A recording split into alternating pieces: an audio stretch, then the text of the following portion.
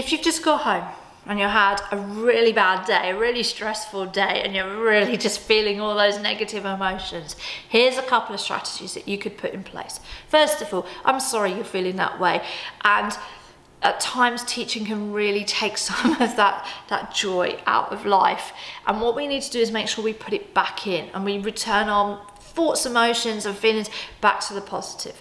So I want you to turn off your school computer. I want to turn off that list, that to-do list, the marking, the reports, and go and spend the next 10, 15, 20 minutes doing something for you that makes you happy, whether that's dancing around the kitchen, playing music at a loud volume, walking, taking the dog for a walk, talking to a friend, going out in nature, having a bubble bath, whatever that self-care 10, 15, 20 minutes is, go do that, because what it'll do is start to release some of that stress from your body, and it will give you a chance to unwind and bring back to the present. And then I want you to go and get a drink and some food, because the chances are you probably haven't eaten healthily today, or you probably haven't even eaten today, because a lot of us teachers don't. We're so busy rushing around all the time, we forget to do the essentials, and our bodies need it.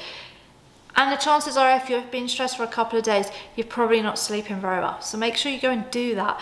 Go and get that rest. Turn the computer off. Do not do that work. It will still be there tomorrow. That problem will still be there. You can then come at it with a response rather than a reaction. You will take out some of that stress from the situation and that anger and that trigger that's got you in a bad mood.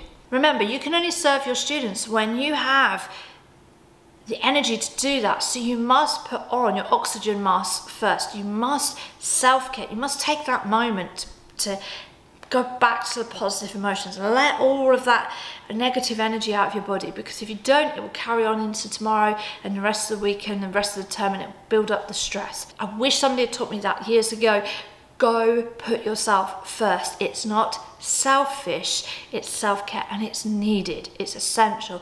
You will then turn up tomorrow with a more positive energy, and you'll be able to cope with whatever challenges turn up in the classroom tomorrow. Take care of yourself, keep looking after yourself. You're important, you're special, you're needed.